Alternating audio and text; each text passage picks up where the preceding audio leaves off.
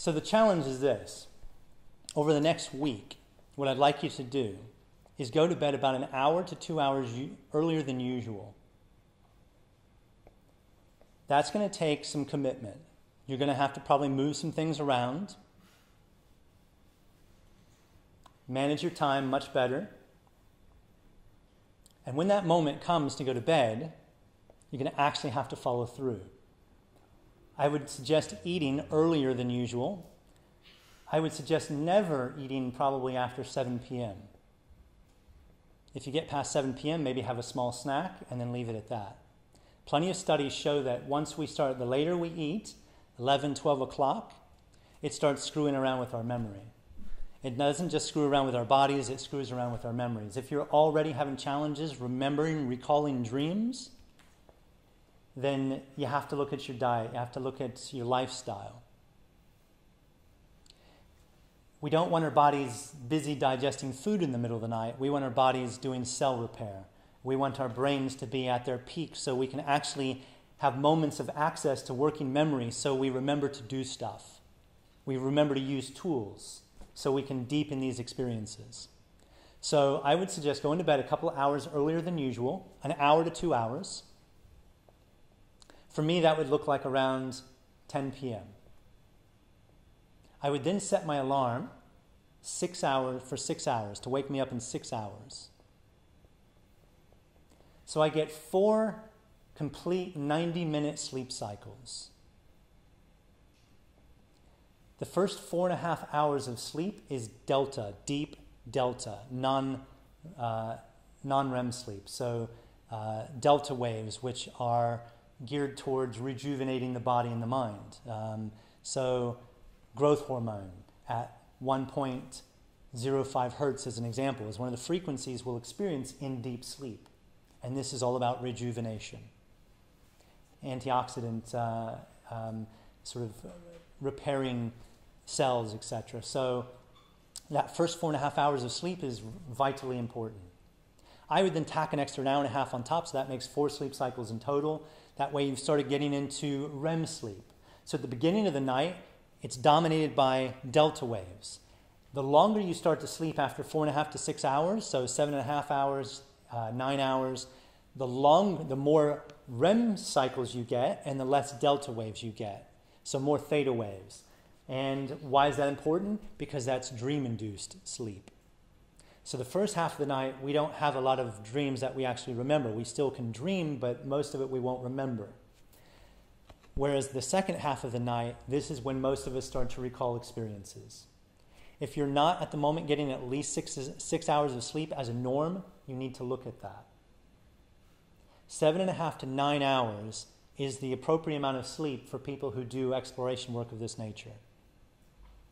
So you're waking up after 6 hours. You're already caught short 1.5 hours to 3 hours based on what I just said. But you're then going to dedicate yourself to a 3-hour practice. Okay?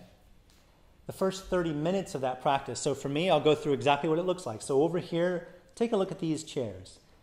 They're reclined in just a way. When you get in them, you're gonna be bowled over by their comfort. So they're comfortable, but yet they're not your typical sleeping position. You could go onto eBay and find something very similar that's collapsible. It's called a zero-gravity lounge chair. They cost about 50 pounds. You can fold them up and put it under your bed or put it in a closet or behind a wardrobe. Unfold it, maybe get a little bit extra comfort. Go on eBay and buy yourself some memory foam, like a memory foam topper, 2 inches. That's perfect. 2 inches, smaller, just smaller than single size. It'll be perfect for one of those zero-gravity lounge chairs. And you can just fold the whole thing up and put it away when it's not in use. So when I wake up, there's a couple things that I do. I go to the toilet because I don't want to be 3 hours into meditation effectively and then halfway through my bladder's like, hello, need to have a pee, because then you have to abort your mission. Okay? So go into the toilet before you start. You've probably not drank anything because you've been asleep for 6 hours, so small bit of water, maybe half a glass of water is good. If you're going to eat anything, maybe something very light like an apple, half an apple maybe, not much more than that.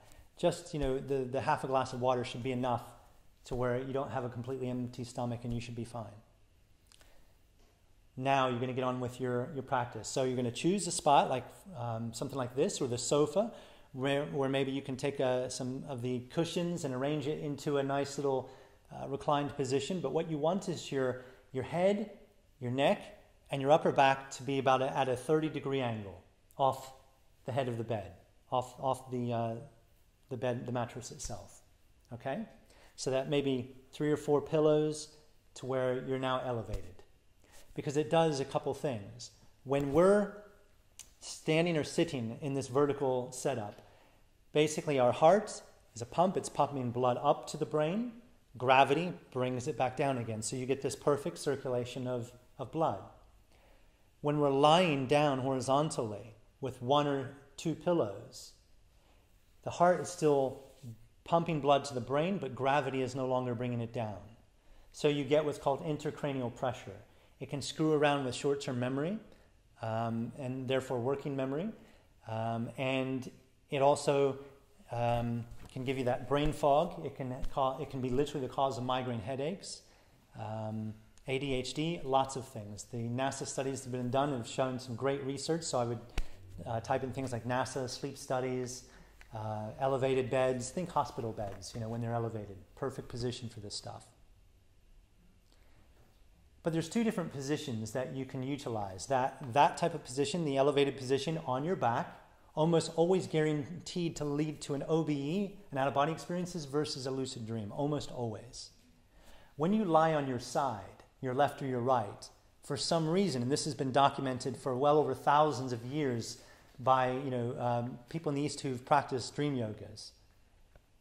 When a male in particular lies on his right-hand side, we have what's called the triple warmer. So we have these 3 central channels.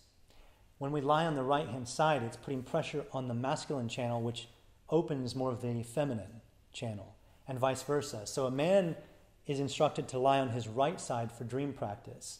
A woman is instructed to lie on her left, because then that puts pressure on the feminine channel, which then opens more of the masculine channel, and it creates more balance. So from my own personal experiences, I find that is pretty much the case, that I have more lucid dreams when I'm lying on my right-hand side than I do on my back. And when I'm on my back, I have more out-of-body experiences than I do lucid dreams. So if that interests you, then practice it. Keep a journal. Log the experiences and the data, and you'll get your own conclusions soon enough. You won't need to take anybody else's word for it. You'll have direct experience to actually show you reality. Clarify. So laying on your right, you get lucid dreaming, and laying on your back, you get astral, yeah? Yes. Or being prone, face down on the bed. Or a prone position where you're face down. So prone or back is astral? Usually astral. And then on the sides can lead to more. This is not every time, but it is more often than not that on the sides you'll get lucid dream activity more than you'll get out-of-body experiences. And being prone, either lying on your tummy or lying on your back, will lead in most cases to out-of-body experiences versus lucid dreams.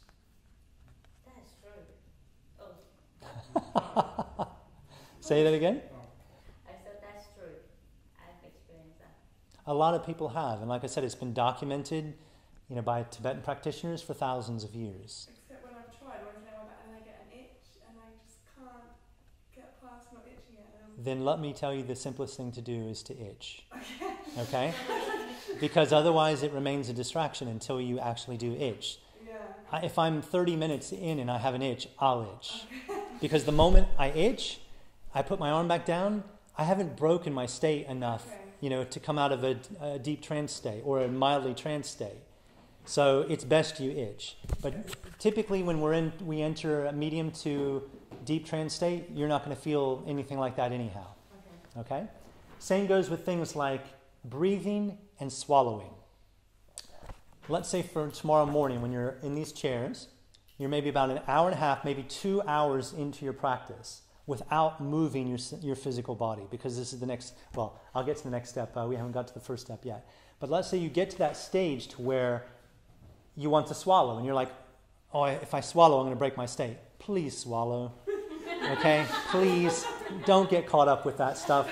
I read it so often online. What do I do? What do I do? I want to swallow, but I'll break my state. Just swallow. Okay? Seriously. You're not moving much musculature except for what's right through here, and it is so easy to get the head relaxed again. The difficult parts are these twitchy arms and twitchy legs.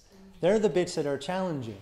They're the bits where we feel the more intensity of wanting to move during insomnia. We'll suddenly feel like in the legs or in the arms or maybe here in the body, but rarely in the head, rarely in the neck. So please just swallow. It won't be a problem.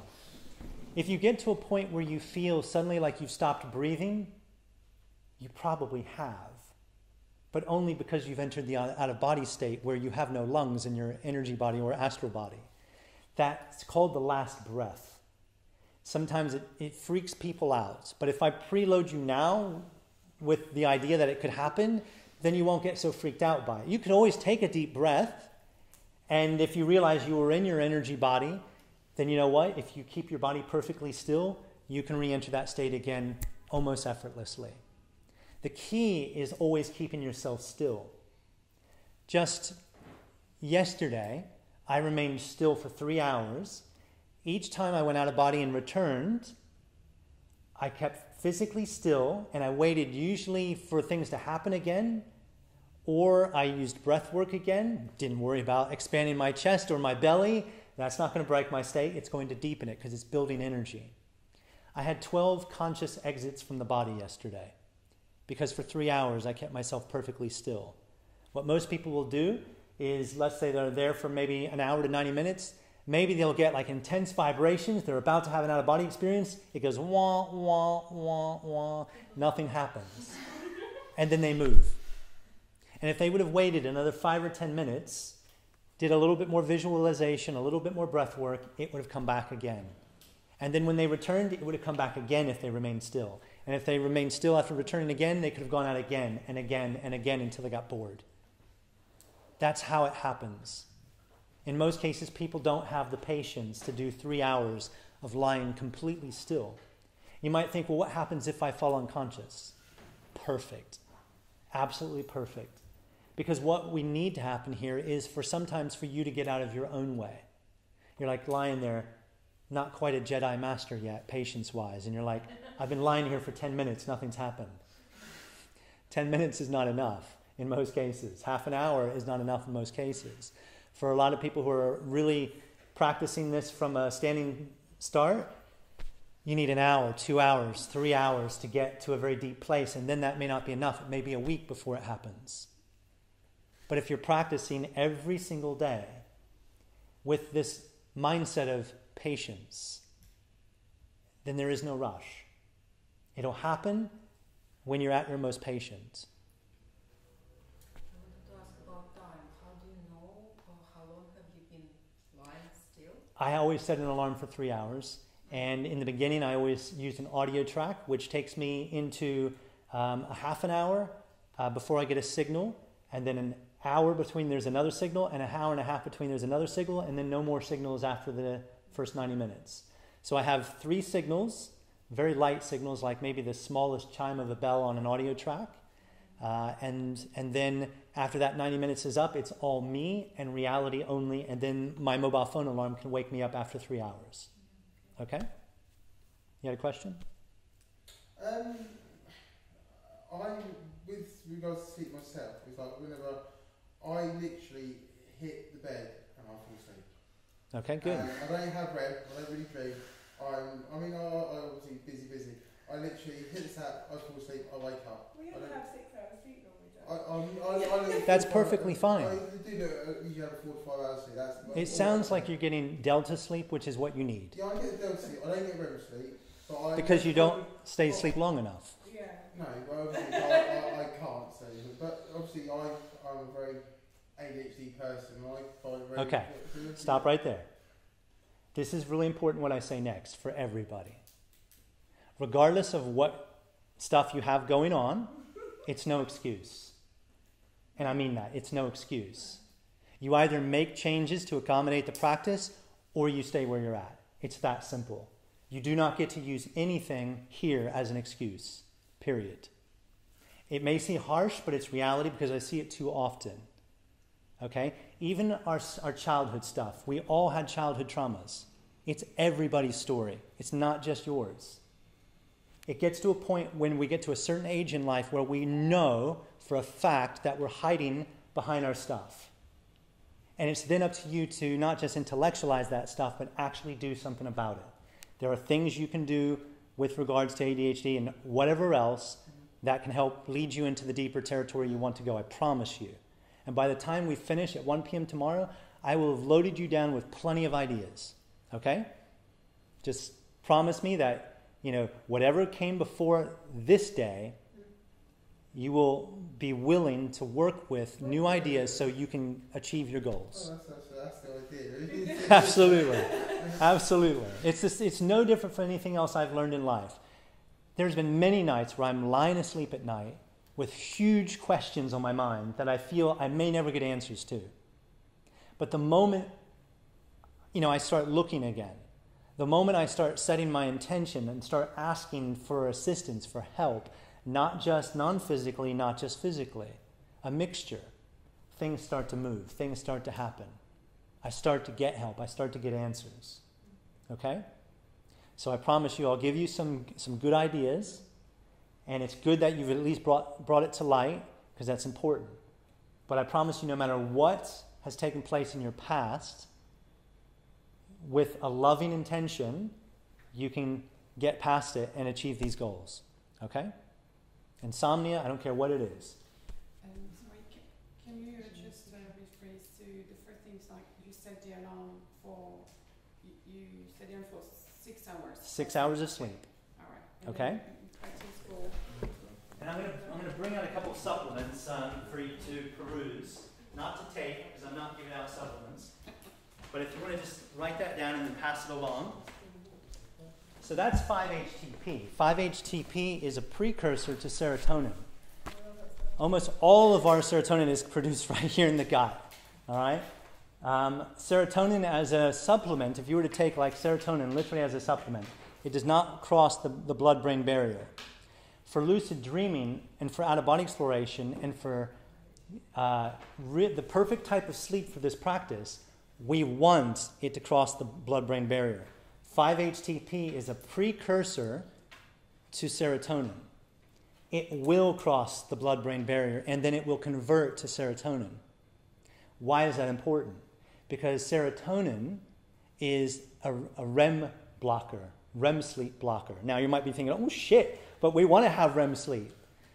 So the first 90 minutes, so you fall asleep, for you, boom, lights out almost instantly. Good? That's not a problem. That's what you really want, okay? You want to fall asleep really quickly at night when you get into bed. You can use things like soothing music to help you do that.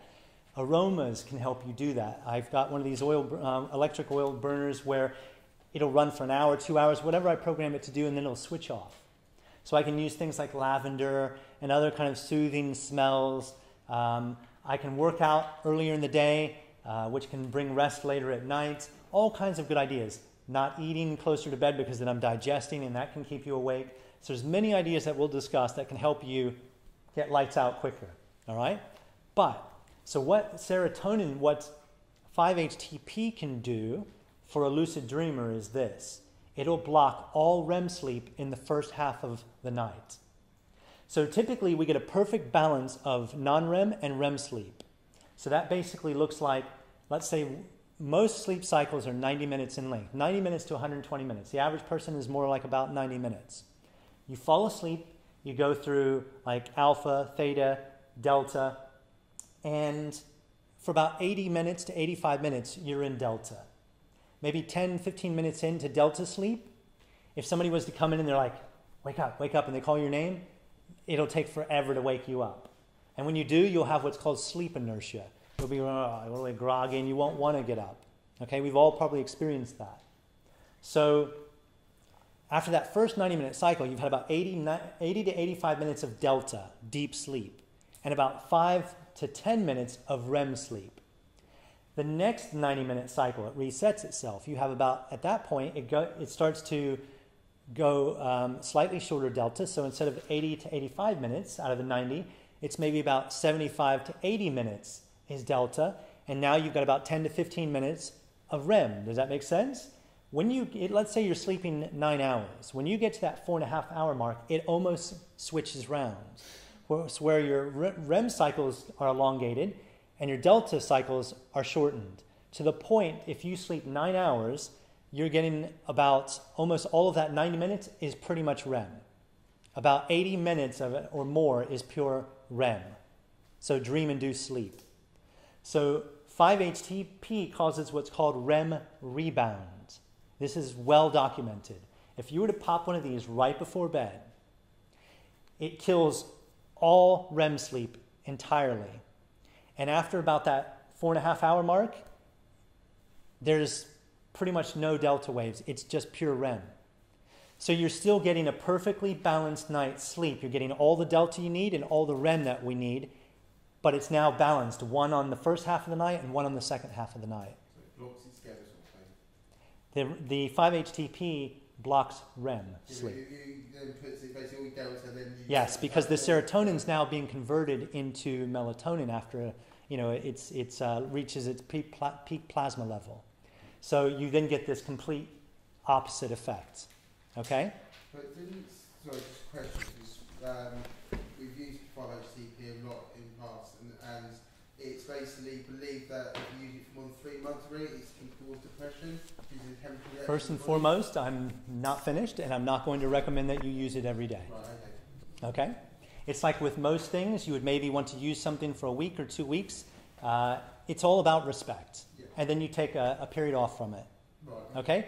In most cases, with any type of supplements, maybe you're using them about once every 3 to 4 nights. Right.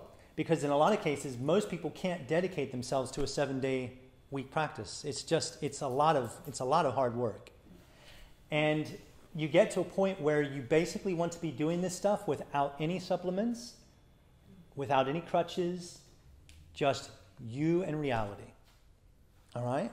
So the 5-HTP is not something I'm recommending you do every single night for months on end. It's just not what I would recommend. Okay?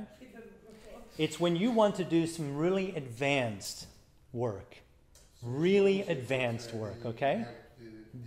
Yeah, exactly. So, like yesterday when I had 12 exits from the body, that was advanced stuff. I visited over 20 friends in various states that they were experiencing, between unconscious sleep states where I met them where they were like a zombie standing on the astral planes, and I sort of just made a connection with them mentally, made the suggestion, if it's okay with them, this higher part of them, if I may have permission to enter the dream state.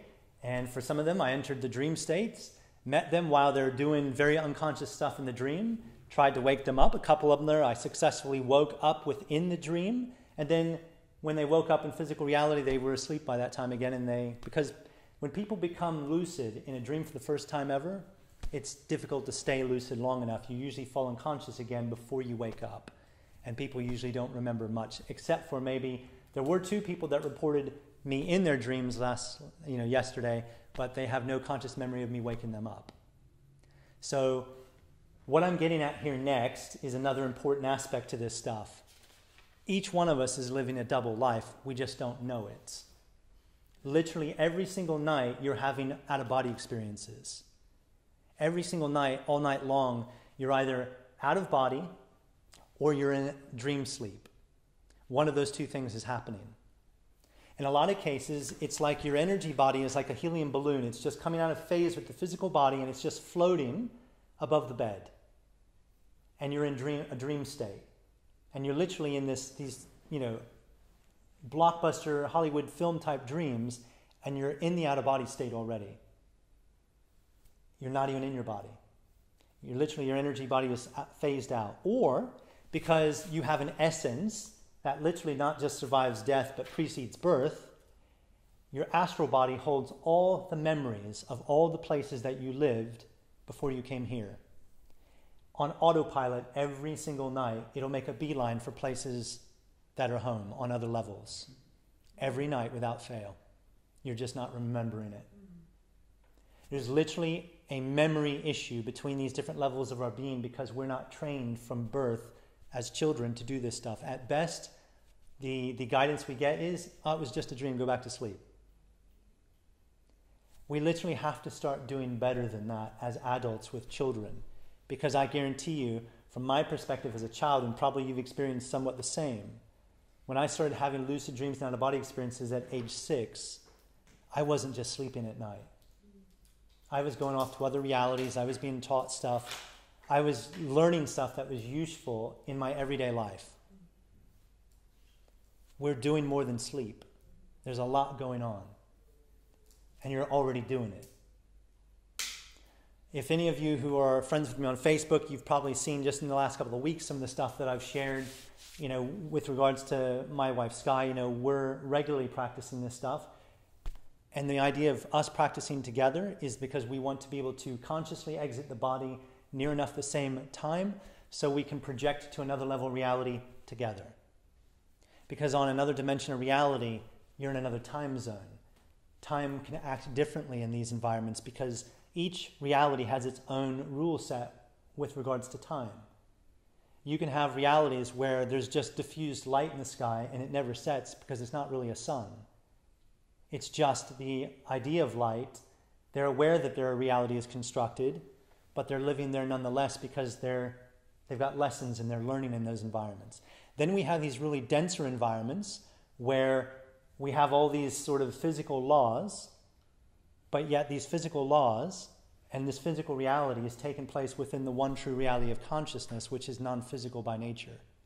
So as physical as your reality is, it's still non-physical on a deeper level. This is mental stuff taking place within the mind, and there are rule sets that say, this is what physical feels like. No different from the people that stand there on the edge of this 30-meter pit and won't walk across that plank.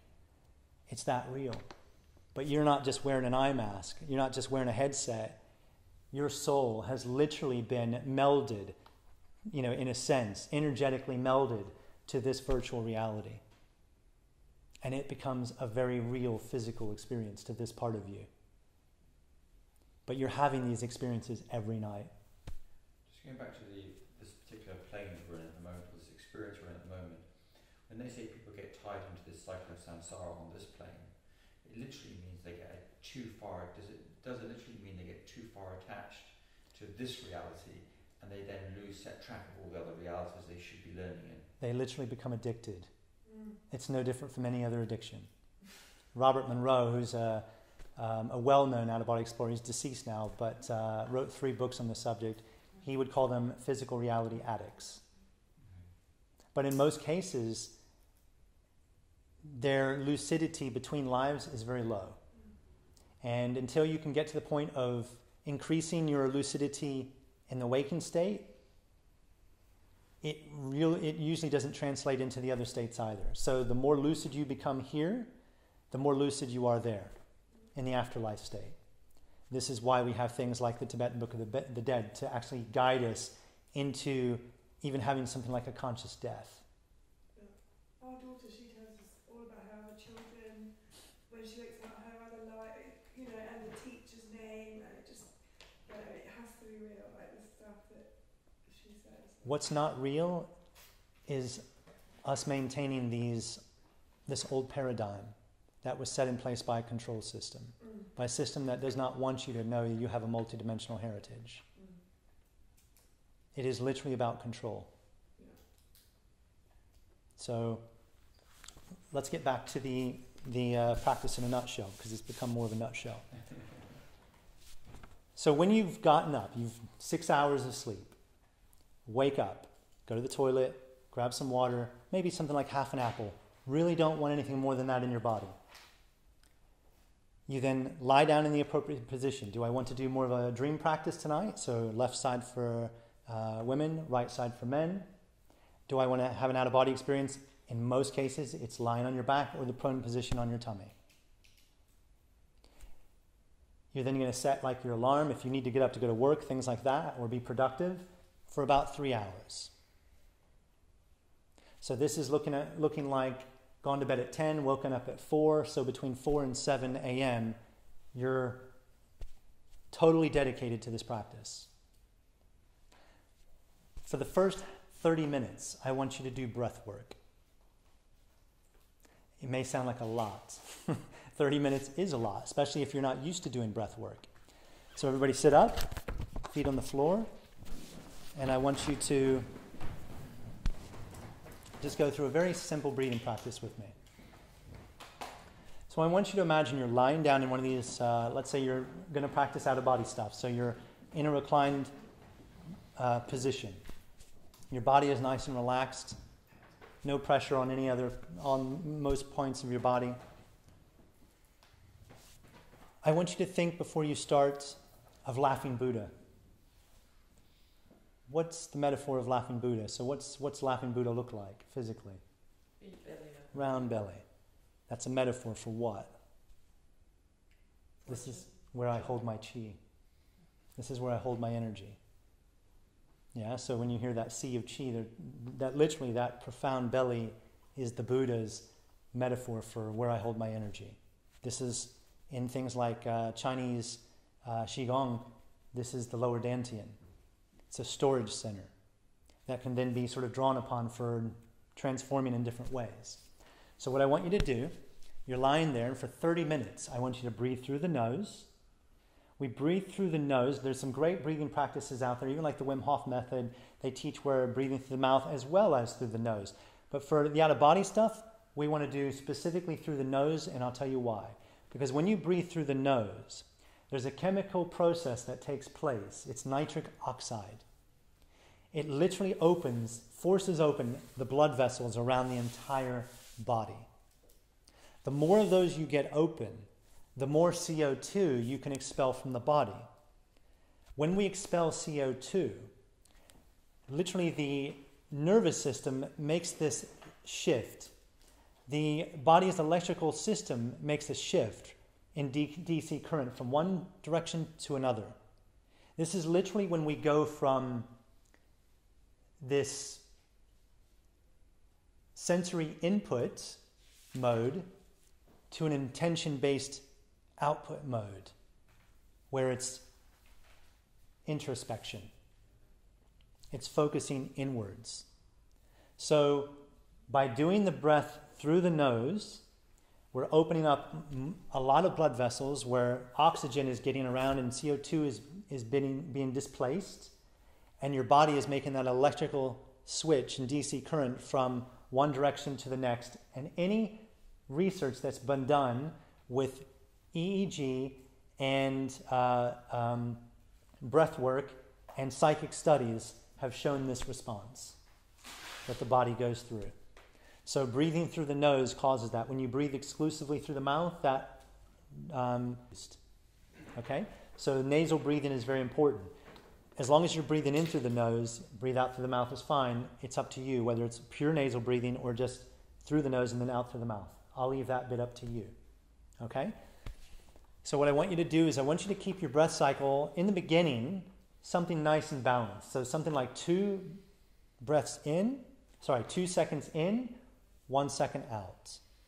2 seconds in, 1 second out. There's so many different breathing practices. Like Wim Hof, you're looking at almost 2 breath cycles per second. You know, when they're, that's a lot, but that's quite advanced. Even though, you're starting people off at that level, it is very similar in nature to hyperventilation, but the difference is this. Hyperventilation is induced by stress and anxiety. This type of breathing, this faster breathing style, is induced consciously.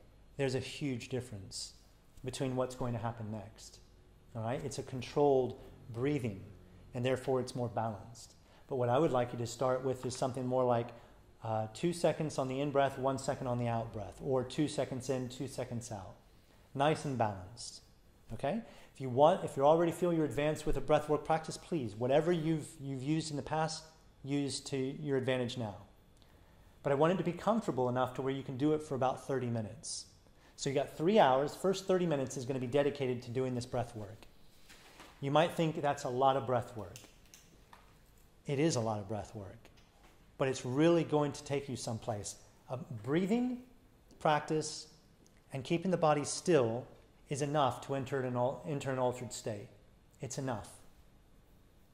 A lot of times when people want to do these explorations, they learn so much, and they have so much information, and trying to sort of remember the ordering and doing everything, it can get confusing. breath work and keeping the body still with eyes closed or open, because you can get deep and then suddenly that sensory input, like I said, it becomes totally switched around. I've got friends who sleep with their eyes wide open. First time I witnessed, I was like, you gotta be kidding me. It was like, hello, eyes wide open and no sensory input whatsoever.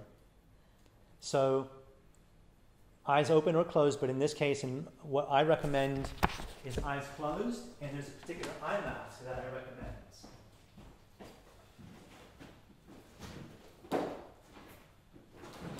So I'll pass this around. This is called a Mind Fold. You can get them off Amazon or eBay for about 15 pounds. You'll notice on the back side, it has 2 eye cutouts and some soft foam. When you wear one of these masks, if you're in a room lit in this sort of fashion, if it's fitting just snug enough, there will be no leakage of light. You can have your eyes wide open because there's holes for your eyes to go into. You can have your eyes wide open and it'll still be pitch black. It's a really good eye mask. And the reason I suggest using an eye mask with lucid dream and out-of-body practice is this. What if you're lying there and you've done 30 minutes of intense breath work, and then you relax, and then you suddenly realize that you can see your ceiling? You might assume your eyes are open, but what if you're actually seeing through your eyelids? Because your non-physical sight is tuned in, your clairvoyance is tuned in. If you have an eye mask on, there's no way you're going to, well, you'll still get tricked, but it's less likely you're going to get tricked.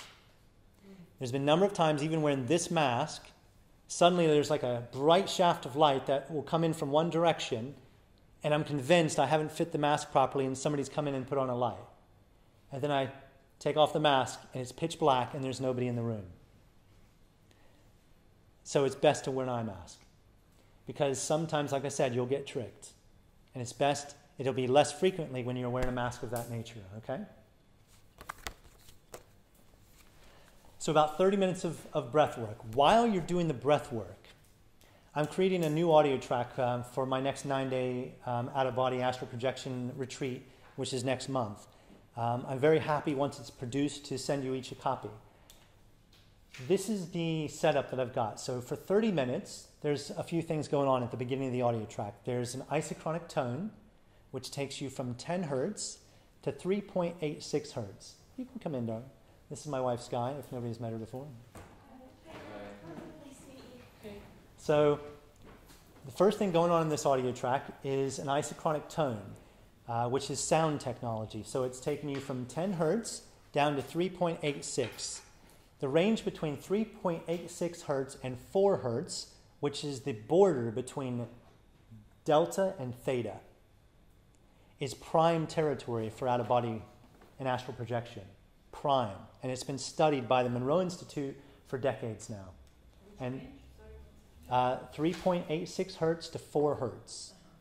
1 hertz is like somebody switching on and off a light switch, one time on, one time off per second. 10 hertz is somebody switching that light off and on 10 times off per second. All right? So if somebody says, I want to meditate and get into alpha. Alpha is between like 9 hertz and 13 hertz. Theta is between like 4 hertz and 8 hertz. Delta goes down to about 0.5 hertz, and then epsilon. Epsilon is currently the lowest recorded brainwave state. And then you go upwards from alpha into beta, high beta, gamma, hyper gamma, all the way up to lambda. Lambda is 200 hertz and above. When you get up to lambda, you can have a very slow epsilon wave riding on those very fast lambda waves. When you get down to the very slow epsilon waves, you can have a very fast lambda wave riding on those very slow epsilon waves. So it's like a full circle of consciousness. Okay? So at the very beginning of this track, while you're doing the breath work for 30 minutes, is an isochronic tone that is slowly ramping you down to the perfect state, brainwave state, which will also be on the track tomorrow. The next thing I've got on this audio track to really help me out and stay focused is a heartbeat, a simulation of a heartbeat. Really soft, but it starts off at about 60 beats and it goes down to 40 beats because it will literally, your body will start to match it. It's a really powerful effect. The more relaxed you get, the better. The next thing I've got going on is the sound of ocean waves. real ocean waves that have been recorded with really good recording equipment. It's all that you're going to hear. And basically, this is the visualization I want you to have for 30 minutes while you're doing the breath work. You're lying down like on the shoreline of a beach. And when you hear the ocean surf, that's when I finish this track. But what you could do, when you're doing the breath work, I want you to realize you're doing energy work. Are you not? That's what breath work is.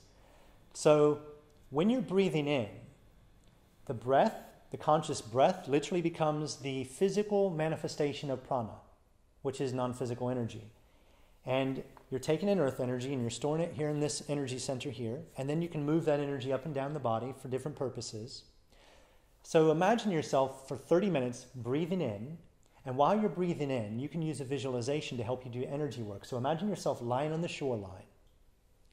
You don't have to be able to visualize very well. You can just perceive yourself lying on a shoreline. And with or without audio, you can hallucinate a sound. Hallucinate the sound of the ocean surf literally coming up to the shoreline, coming up from your feet, up your legs, and it's quite shallow, up to your chest, and then the water line is maybe to around here on your neck and your ears, yeah? And you can just imagine literally every time it washes up onto the shoreline and through you, that is literally a wave of consciousness, of pure light, coming in through the feet, right up into the body. And then on exit, it's taken all the stale energy, everything else away. Yeah? Every single cycle. So you're doing this breath work. Every few cycles, you're just imagining by hallucinating the sound, or when you get the audio track, it'll do it for you. And literally for 30 minutes, can you imagine? 30 minutes of deep, intense breath work, 30 minutes of visualizing / pretending / perceiving this ocean surf, which is a metaphor for pure light, the ocean of consciousness, just coming up through your feet, sweeping up through you, literally doing energy work. The wave is like metaphor for moving energy up the body, up the spine. The cerebral fluid up the spine, this powerful sort of awakening experience. So it's a really powerful metaphor. It's what I would do for 30 minutes while I'm doing the breath work, something of that level. Because all thought creates on some level reality. If you're perceiving these ocean waves and this light, what you're basically doing is you're creating this energy matrix for astral projection. And the more that you do it, it reinforces it more and more. And you're literally enlivening your energy body, which can produce what's called the etheric duplicate, as well as you energizing your astral form. A lot of times when people have their first OBEs, they complain of not being able to see very clearly, or not at all. They can feel that they're in their body and their energy body limbs are floating around, but they can't see very clearly. They've not used their energy body for a lifetime in a conscious way to see through with clairvoyance, through the eyes of that energy form. How can that possibly be any different from you learning to walk for the first time? When you were crawling as a baby, you went from totally immobile to then getting to a point of being able to turn over one side to the next, to be able to then pull yourself along, to then crawling around, and then holding yourself up, and then starting to walk. Using your energy body, your etheric body, and your astral body is no different. For a lifetime, they've been neglected, those muscles. Those energy muscles have been neglected. So it's learning, just like when we pulled ourselves up as children for the first time as a toddler. We did not have full brain muscle control. We must now learn mind energy body control. Does that make sense? For a lifetime, nobody's informed you how to practice this. So for the first 30 minutes, I'm doing the breath work, I'm doing visualization, and I'm doing energy work. And I'm building this matrix, which is perfect for astral projection. I'm building this sense of light within my energy body and my astral body. Everybody with me so far? Yes, so you're breathing and visualizing at the same time? Exactly. I'm visualizing these waves just coming in. And those waves are, like I said, a metaphor for pure white light. Okay? I guess at this stage it's quite difficult not to fall asleep, isn't it? Because you're quite relaxed. No, because what you're going to do next, you're not just going to be breathing and visualizing, you're going to be using a mantra. Okay? Put your notepads down, sit forward.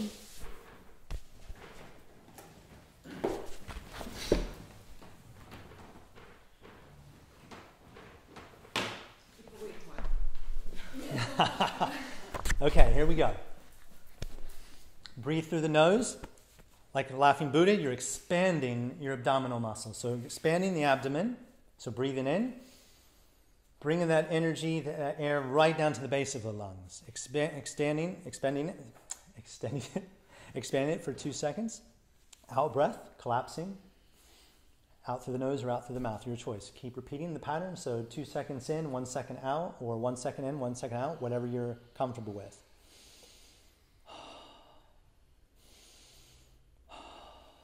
Keep breathing as I talk. Very deep, intense breath work. I actually want to hear your breath. Keep breathing as you hear the sound of my voice. Now I want you to start to use a mantra. The mantra is this: I am light. I am light. Keep the breathing and continue with the mantra. No break in the mantra. No gap. I am light. I am light. Keep breathing. I am light. I am light. Get lost in it. Completely lost in it. I am light. I am light. Now the ocean surf. It comes. The first wave washes up along the surf, right up your body from your feet to your neck, and then back down again. For 30 minutes, that's what you're doing. You're getting high. You're going to get very high by the end of 30 minutes. If you get to the point where you feel like you're about to pass out, scale down the breathing. Okay? You're lying down and you're sitting down. It's not going to cause a big issue, but some people literally get lightheaded more than others. It could be a sign of many things, but it's taking baby steps. Okay? Also, does it matter if you breathe in through the nose and breathe out through the mouth, or can you breathe in through the nose and breathe I'm out? happy for you to do what is ever comfortable as long as you're breathing in through the nose. Okay? Now, it is almost impossible to get to 30 minutes and be asleep especially if you change the mantra to this: I am white light. I am white light. Because now you're counting. You're not just doing a mantra, you're keeping track with working memory of the counts. 3 count, 1 count, light. I am white light. I am white light. It is challenging to fall asleep under those circumstances. But it is with presence you must have presence there for this practice. But if you're doing this for 30 minutes, you are literally, like I said, you are building this matrix, these perfect conditions for lucid dreaming and astral projection. And do you recommend us not making sound while breathing? Because we're all. Sorry. Do you recommend not making any sound? No, I want you to make... Oh, as in the mantra or the breath? No, the breath. Oh, yeah, I want it to be audible. I want you to... I mean, if you're not used to sort of being more audible, it's not a problem, as long as you're doing deep breath work. It doesn't have to be very audible, all right? But I think sometimes people are a little bit shy about it. If there's nobody around, you can be as audible as you want, okay?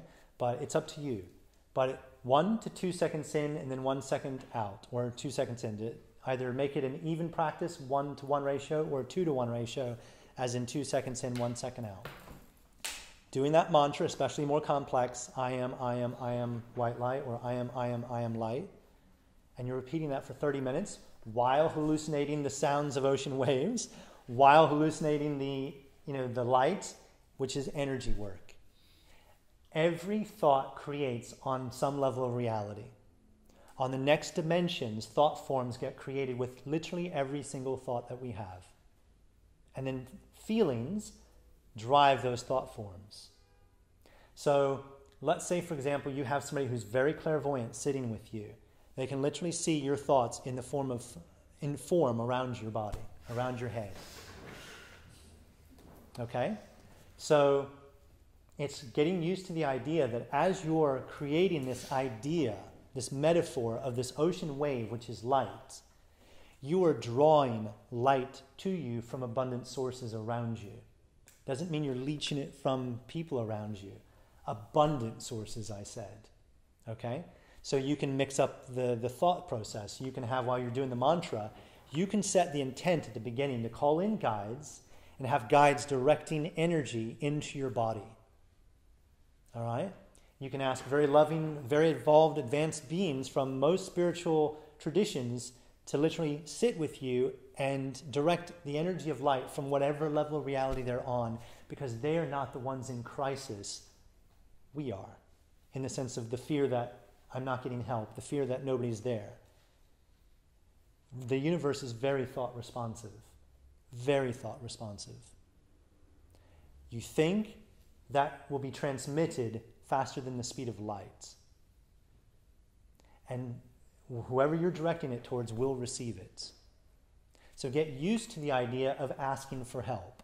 So at the beginning of the session, set the intent to have guides and protectors, whatever you want, to come to you and direct the energy of light into your body for the purpose of astral projection, for the purpose of lucid dreaming.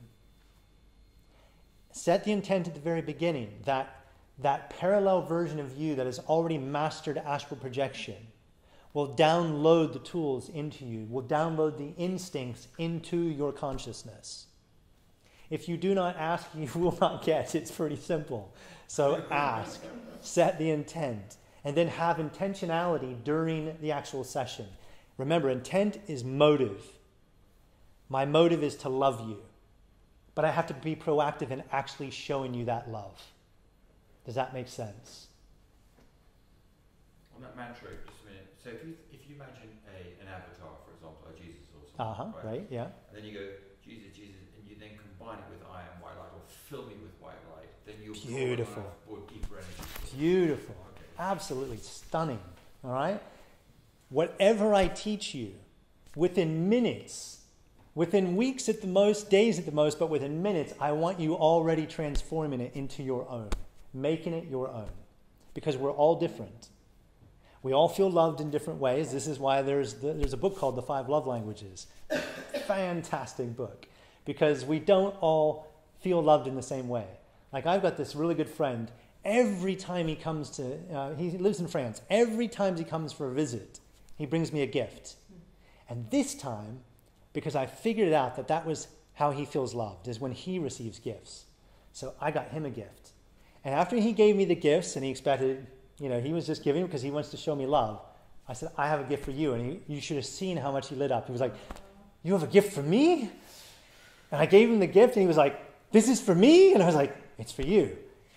Because that's how he's used to feeling love, through receiving gifts or giving gifts.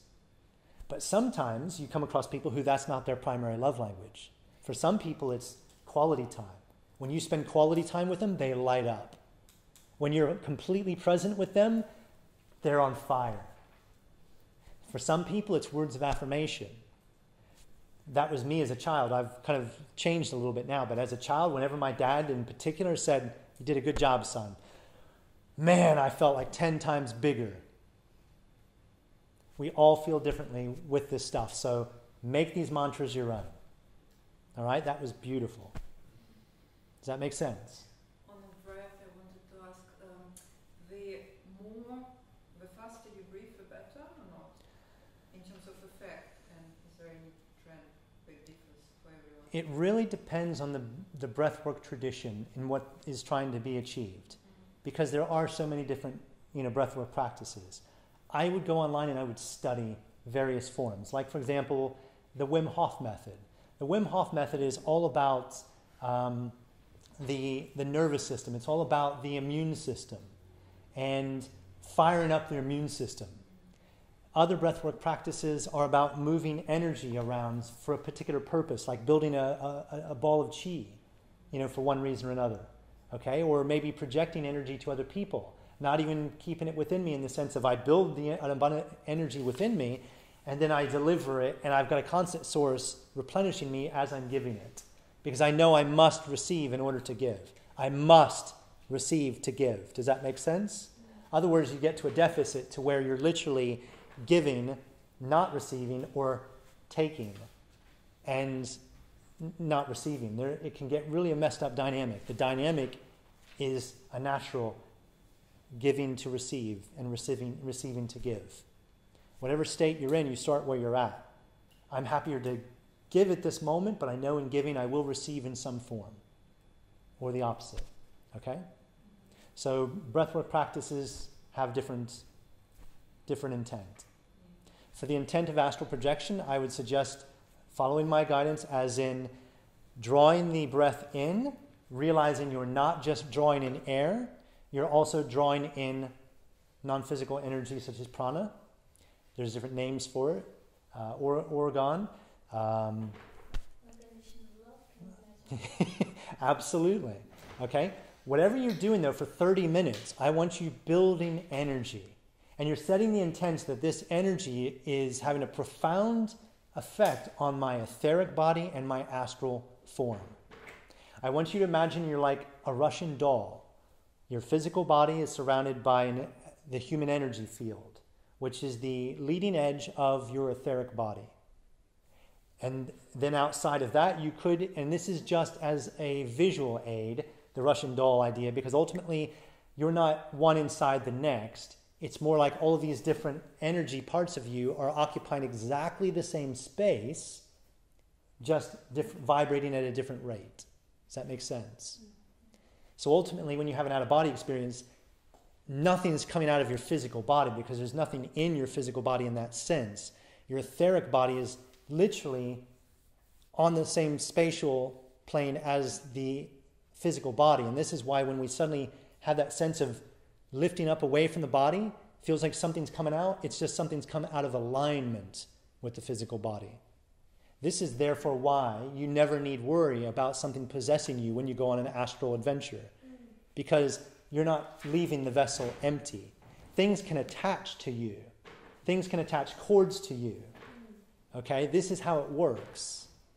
Things can start to get to a point when you become very imbalanced, can start to really work through you energetically, sort of mentally, etc. But this is a really imbalanced state. It would have to be really, really seriously you out of balance for these kind of things to happen, like what we would call something like possession. And even possession is literally that there is just enough of an access point for another being to start to animate that physical body. But this is a rare occurrence for most people. This is not the norm. Okay? And like your guides, people come to me and say, okay, I don't know if I have guides. How do I attract guides? We all have helpers. We all have beings looking after us. But you always have an opportunity to work with different levels of guides. You can call in new guides.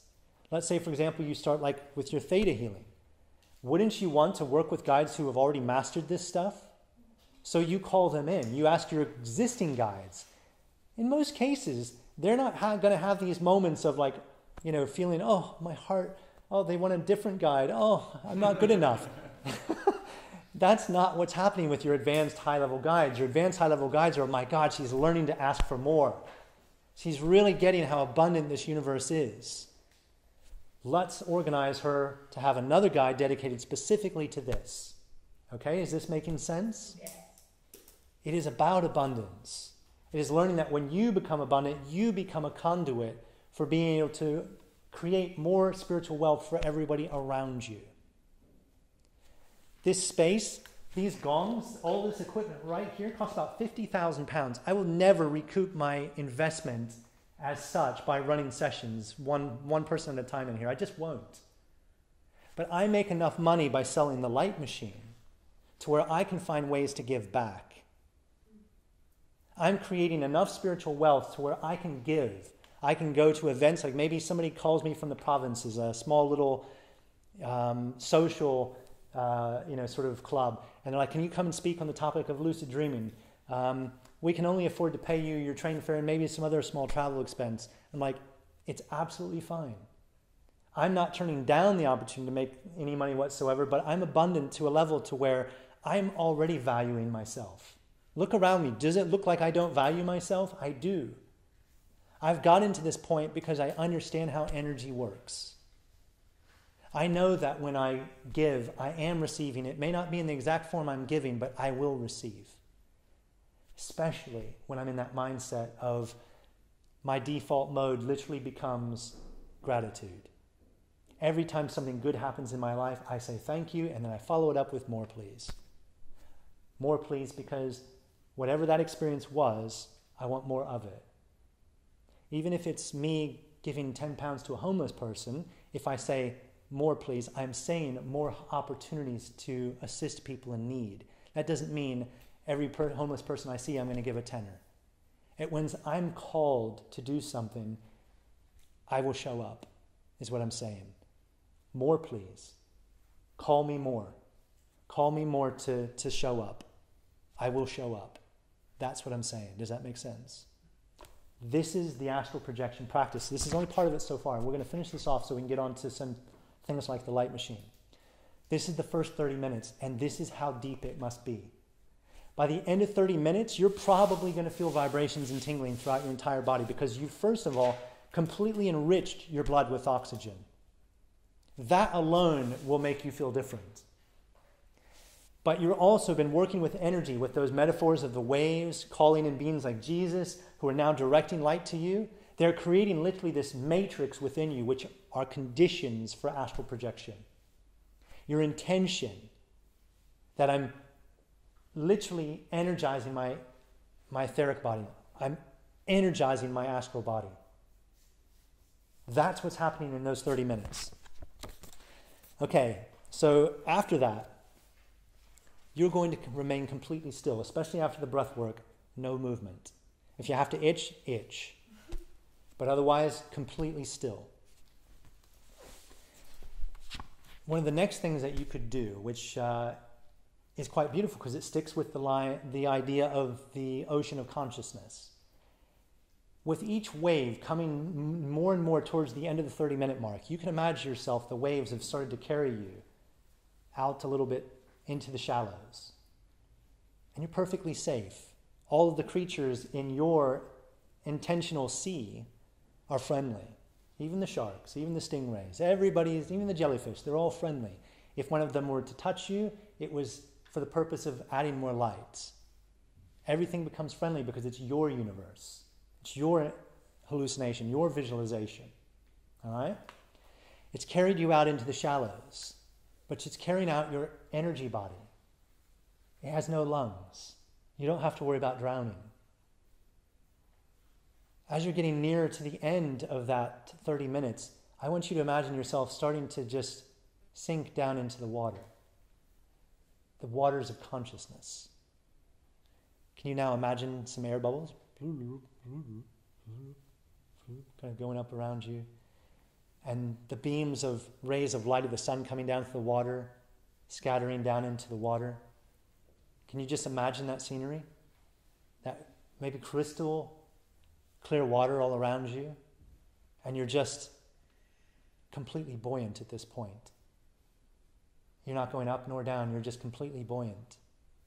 You're feeling weightless.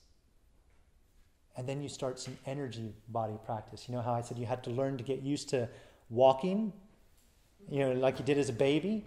Now we want to get that mind, energy body command and control. How can we do it? We're now totally buoyant in the sea of consciousness, not going up or down at that point.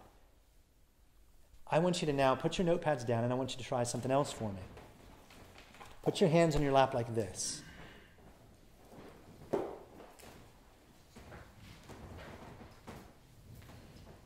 For about 10 seconds, just wiggle your fingers like this. Now stop. Imagine them wiggling. Don't move them, just imagine them wiggling. As physically, realistically as you can, imagine them moving to that same effect. Can you feel a little bit? Look at me. This is what you're asking your energy body hands to do at the moment. In reality, because you haven't used them for a lifetime, they're probably doing this. Maybe doing this. For a lifetime, we've not consciously used them in that manner. So just like your wobbly little legs when you're standing up as a child, you don't have full command and control. So what I want you to do now, you've done 30 minutes of beautiful energy work. You've imagined those waves taking you out, and you're just sinking down in the water. It's your energy body. No need of drowning.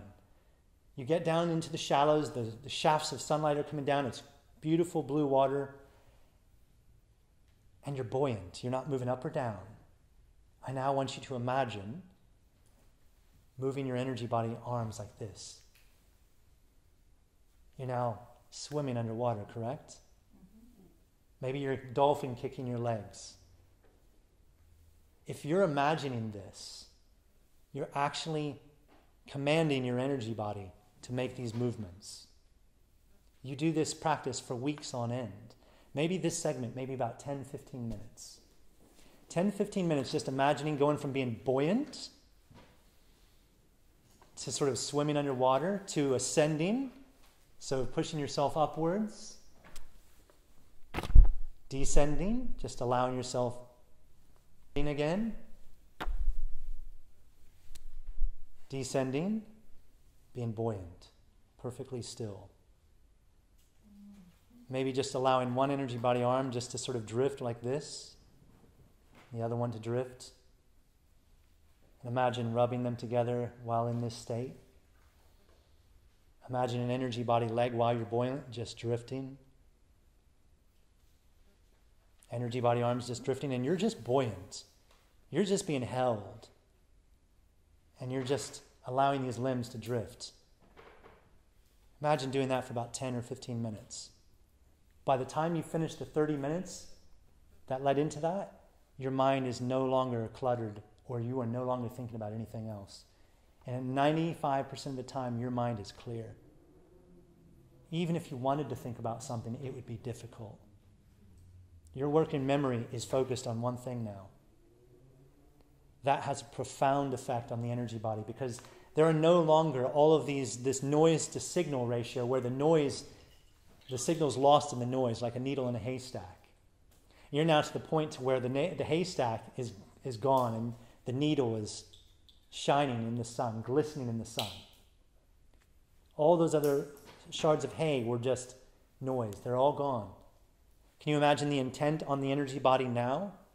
Because your focus is not fragmented. I want to move my energy body, but I'm aware of my tinnitus, or I'm aware of that I have to swallow, or whatever else, or the sounds, ticking clock, or whatever else.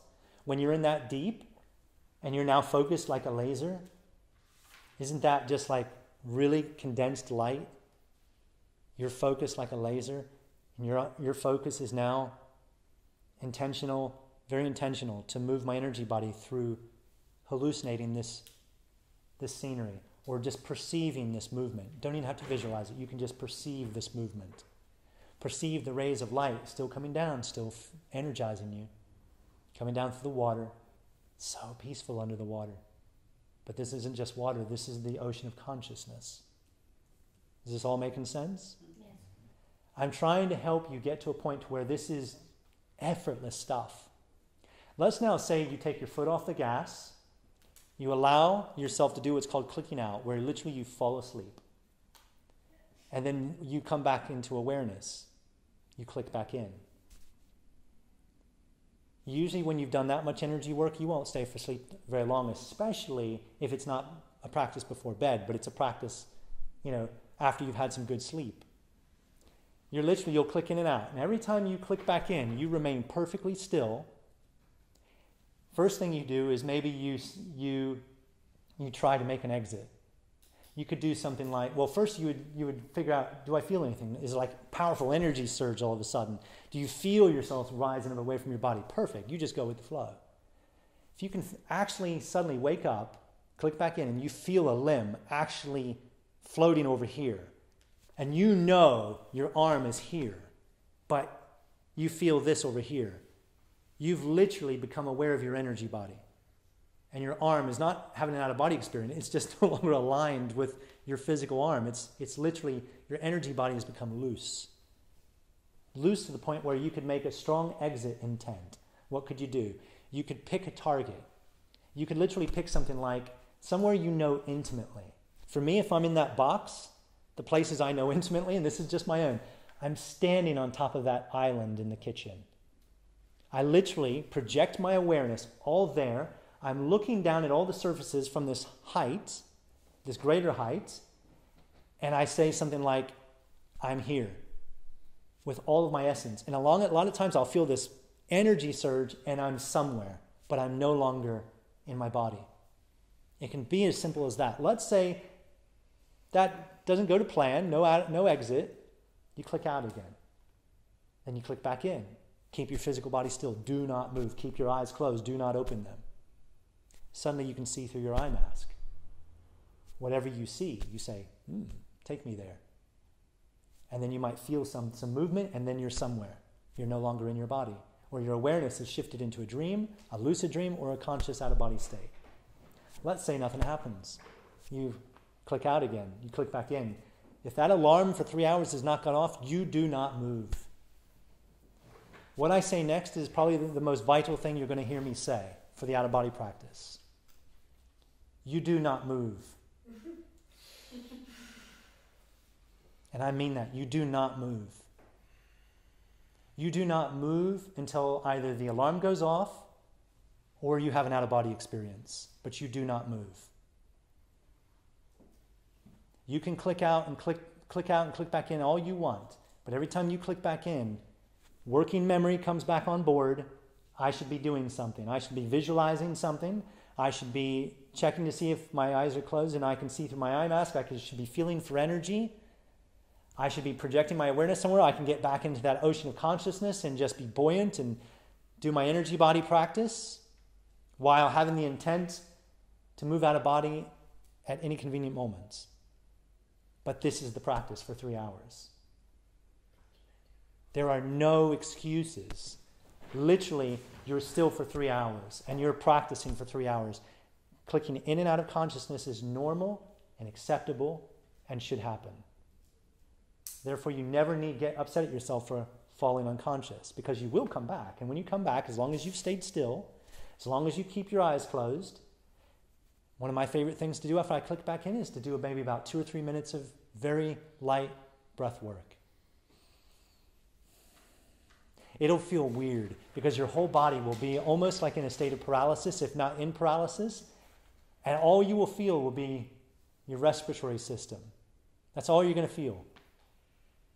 And just literally the rising and collapsing of that system, of just feeling that system filling with air and then expelling it. That's all you'll feel. And you won't have to think about, but I'm going to break the state. You really won't. Please trust me. I've done this for years. Please trust me. You will not break your state. You'll do the breath for about 2 or 3 minutes, and then you can start to visualize. And after you've clicked out and clicked back in a few times, visualization will become more easy. And you can visualize yourself straight into a dream. You can literally incubate a dream. You can think about scenery. Think about a dream you had earlier in the night. Think about a dream you recorded the night before, the week before. Completely immerse yourself in that dream. Command yourself to wake up on cue certain things, like if suddenly a deceased relative came into the dream. Maybe when you woke up and you recorded, you're like, why didn't I wake up? Why didn't I realize that was a deceased relative? Because your logical reasoning was tuned out and you had no control, no access of working memory. Now, every time you wake up, intentional, your working memory, what am I to be doing? Okay, let me pull this out of my short-term memory. I want to practice this, or my long-term memory. I want to practice this. I'm going to get busy and be very intentional, very proactive. I'm going to do stuff. One of my favorites now, like I said, is just in that sea of consciousness, because I can just have that idea of being buoyant, not moving up or down, but I can just let my energy body limbs just drift without moving physical body. And usually when I click out and click back in, my energy body limbs are like doing this, and I'm almost like in a state of paralysis, if not in a state of paralysis. And I can feel those limbs. And when I feel them, you know what I do? I gain control. I grab the first thing I can grab and I wench myself out of my body. Or I roll out. Or I literally start getting a rocking motion going, and then I flip myself out like I'm doing a somersault. I promise you, let yourself click out and back in a few times. Because you're going to click back in one of these times within 3 hours, and you're going to be in the perfect state, and you're just going to be able to glide right out of your body.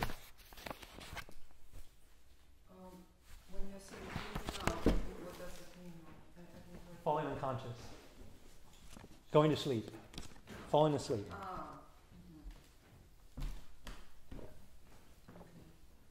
So like drifting away, losing control of where you are, and then you come back. Basically. You're losing awareness. You're falling asleep. And then literally you're waking up again. Like transcendental meditation. Yeah, we're literally just calling it clicking in and clicking out. So you're falling unconscious and then you become conscious again. So you're falling asleep and waking up again. But every time you wake up, you remain perfectly still. You don't even open your eyelids. Because I promise you, for 3 hours, as long as you haven't achieved insomnia, which can happen on those occasions where you just feel that energy of insomnia and it just becomes annoying. If you literally can get into the state where, because you've had 6 hours of sleep and now you're going up to 9 hours with this practice because your body's getting rest. You're going down into, theta waves. You're going into that state which is the perfect state for dream-induced sleep. Okay, does this make sense? If you practice like this 3-4 nights a week, so you basically say, okay, I'm going to take a few nights off and then I'm going to practice a few nights. So if maybe you practice once every 2 to 3 nights in the beginning, I promise you within a week to 2 weeks you will crack it. And once you crack it the first time, you'll be hooked. You will not want to close that door again.